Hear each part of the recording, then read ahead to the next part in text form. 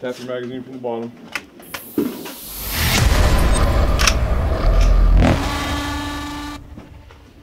We need to have the best troops out there. We need to be prepared for any situation. And when you're out here, it's just putting yourself underneath the stresses that you're going to see out there in real life situations. So trying to simulate that as best as possible.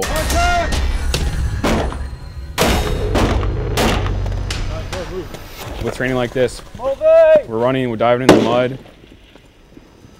Sometimes they're screaming, sometimes they're laughing, but at the end of the day, we always get our mission accomplished. And we're always better soldiers at the end of the day.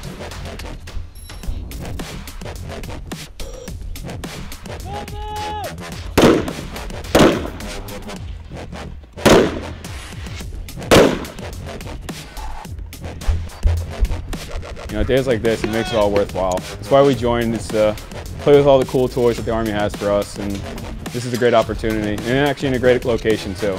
You don't get to get out here in the snow every single day. You go shoot some guns.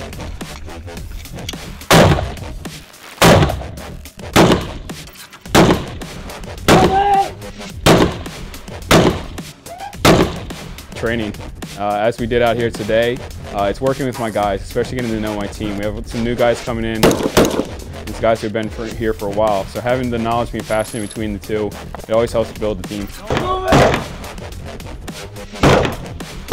We are here in support of the NATO mission. We're all one big group, and we need to work together in order to accomplish our goals.